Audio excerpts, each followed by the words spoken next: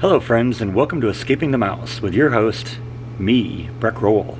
Alright, I'm still on my weekend. It's actually the same day I shot the last video, but as you recall in the last video we shot, we identified which of the 6 colors was going to be used in a bathroom, and today we're going to start working on that. We're going to go buy the paint and start prepping the room for painting. So let's get going.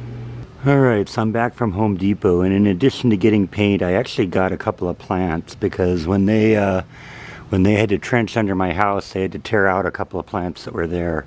Now one of them they think they may have been able to save, but you know, there was at least 2 of them, and they were pretty good sized plants. So I got a couple of these Texas lilacs, and they're supposed to get really big, and they have pretty flowers, and that's one of the things I've noticed around this house is they weren't really into blooming plants that much. So I've always liked plants that flower really nice, and I've also really liked plants that are attractive to bees and butterflies and stuff like that. And these are definitely fall into that category. So it'll take a while, but these will get big, maybe as tall as 15 feet tall, and they will be good replacements for what was there. So yeah, we did that too. And I also got a new garden hose for the backyard. The garden hose that was here just wasn't long enough for the job, and it ended up, you know, I couldn't reach about half of the yard with it. So I got a nice big, long, heavy-duty, 100-foot long hose that can literally reach anywhere in this backyard. So that was a good move too. So anyway, let's get going to the painting. That's what this is all about, right? So we are back in the bathroom again. So I'm going to basically just pull everything off the wall that can come off the wall. That's going to be the light fixtures and the fan cover and the air conditioning vent. I'll be able to take the light fixture off the wall, towel racks. I'm going to pull the door down, or door off the wall, and then we're going to cover up the floor and cover up as much of the stonework as we can here, and the mirror, because like I said before, this is like glued onto the wall, so there's no way we're going to be able to take that off without breaking it. So we're going to rip this place apart the way only I know how to do it, and we could get going from there. So now that I have most of the fixtures off here, including the towel racks and stuff like that, I'm noticing that they kind of did a sloppy job putting some of that stuff in. This one looks like they had a big long hole there, and they patched it with something and then drilled into that. So I'm just going to clean all that out. I'm going to remove all of these bad anchors. This one was, you know, wasn't driven very well, and in fact I think they ended up reaming out this hole, so they had a screw here and here, which isn't the way that's supposed to be done. This one's probably in decent shape, but I'm going to just remove that and do that all over again. Looks like they use like caulking compound to attach part of that. And then it's kind of the same over here. These are just kind of ugly and not very well done. So like I said, I'm just going to pull all that out, patch all those holes up, and we're going to start from brand new when we put this back together. Alright, yeah, so there was a big variety of different types of anchors used in here. And like I said, a couple of them over here were just driven into the drywall, and they weren't held in by anything. So I pulled all those out. Now let's just kind of patch the holes up, and I think this will look good. I think I'm going to go over it with a little bit of sandpaper, because this is another one of those cases where they painted right up to the line rather than removing the fittings and doing things right. And so what you end up with is a little bit of ridge where the paint is all the way around where where all the fittings used to be. So I want to just kind of sand that off just to get rid of it. Yeah, so you can see it there too. So we'll deal with that too, and then we're going to patch up those holes.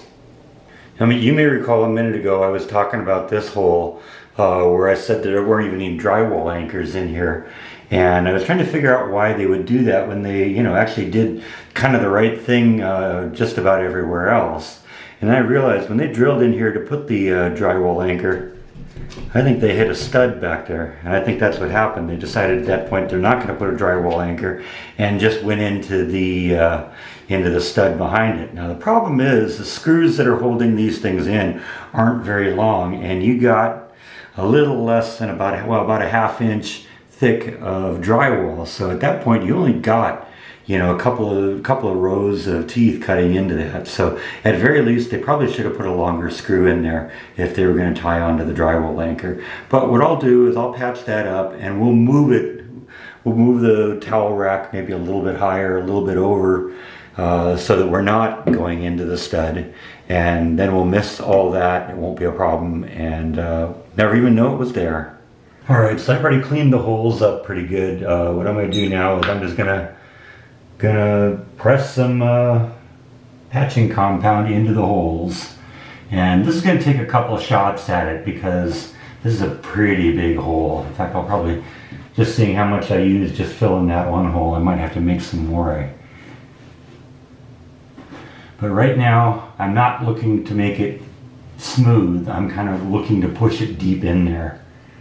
Because what I want to do is I want to fill up that thing all the way to the bottom. Because that's going to be the more material you push in there, the stronger the stronger the patch will be.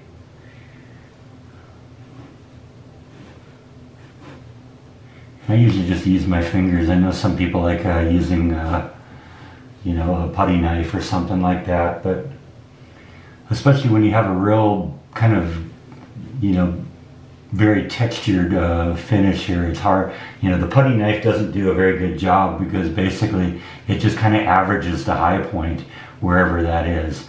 And I'm not looking right now to be neat. I'm looking to kind of just fill in the hole and make it actually a little bit higher than it's supposed to be. That way when I come in later on and clean it up, you know, I'll have a little bit of raw material to pull off the surface before I start making an indent again.